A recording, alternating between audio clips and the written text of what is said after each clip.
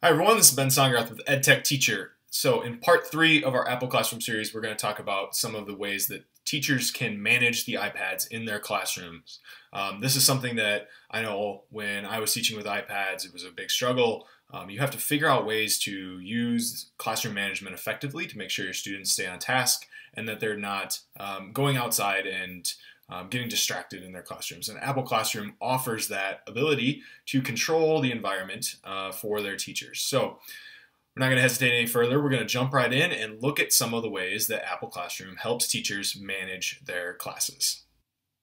Okay, so here we have our two iPads, our teacher iPad on the left running Apple Classroom and our student iPad on the right. And so we've already gone over in parts 1 and 2 how to enroll students into your class and then launching and helping them navigate through apps and Safari in part 2. So we want to look at how we can manage the iPads in our classroom. So one of the things that I used to do when I wanted my students' attention and not have them on the iPad, maybe to give instruction or something along those lines to facilitate conversation and not have the iPad open, was I used to say apples up. So the students would flip the iPads over so you could see the apples. Well, now what teachers can do is if you look at the top bar underneath of EdTech Teacher, right in the middle, you have the ability to lock. And when the teacher selects lock, okay, the students are going to get a notification on their screen saying that Ben wants to lock your iPad. So this is something that's different from the managed version of Apple Classroom. So if your school is using managed iPads and managed Apple Classroom, the students don't have the ability to say no. Inside of this open Apple Classroom where students are logging in locally, they have the ability to say no if they want to. So this is something you'll have to manage with your students. Once they hit always allow, then every time they're in your class, then they don't have to have this pop-up happen every time. So we want to just say allow for the time being. So when the student taps allow, it's going to lock the iPad. So it says the iPad has been locked by Ben. So this means that you as a teacher can lock all of your class's iPads down so that way you can bring attention back to some instruction, conversation, that type of thing. And then when you want to unlock them, you can see that the lock button that was in the top has now changed to unlock. And we select unlock and it goes back to the home screen over here for the student to log into, and they're able to move around their iPad and navigate around their iPad again. So again, a real nice, easy way to call attention up, give instruction, that type of thing. The next one over would have been nice when maybe like a video audio plays on a website or an app that they're using. You can use the mute button here. So if you tap mute, you can see on this side over here on the student iPad, the student's iPad immediately was muted. Again, very nice for those autoplay videos that might create a ton of sound before you send one out. So a nice way to kind of make sure that your classes aren't disrupted by random noises. Okay. Last piece here, along as we go along the top, is screens. So what screens allow is for the teachers to view the student's screen, so that way you can see what they're doing and what they're on. So again, they get a notification when you're in the unmanaged version of Apple Classroom.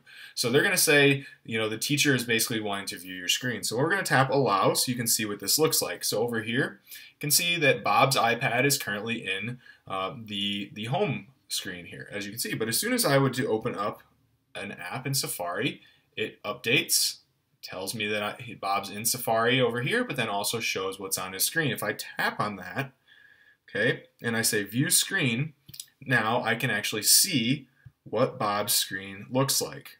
And as I make a change on the student iPad, that updates on the teacher iPad as well. So it gives you some control to be able to make sure your students are on task and able to keep moving forward with the course that you need them to be on.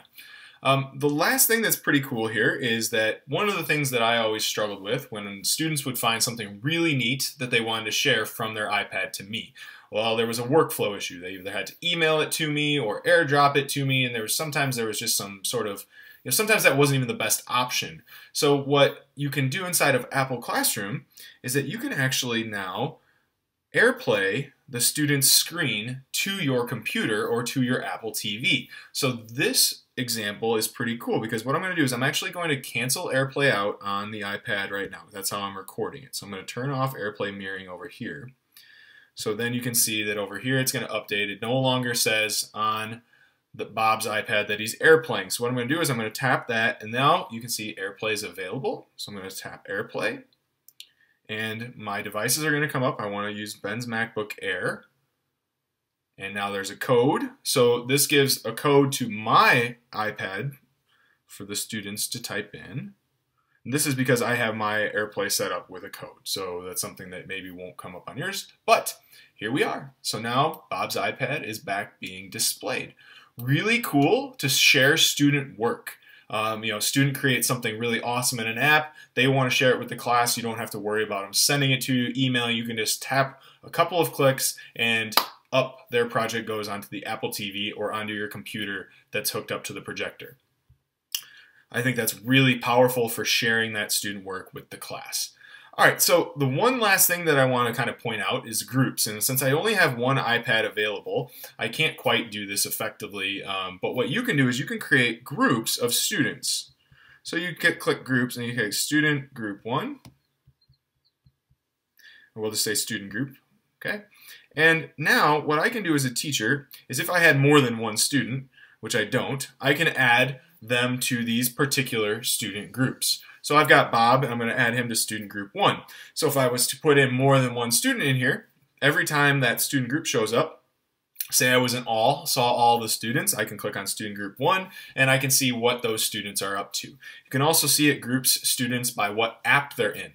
So this is the Safari app, but if I was to get out of Safari, it'll change to home screen. And if I had 3 or 4 other students in here and maybe 2 were in iMovie and 3 were in iBooks, okay, those would all populate up here as well. So you can see what students are in what app and check it out from there and maintain and manage your class. So that is the rest of Apple Classroom. It's really not an in-depth program, but it's very powerful when used effectively. These were just 3 quick overviews on how to get started. If you'd like some more training, I'd be happy to come to your school and help you out.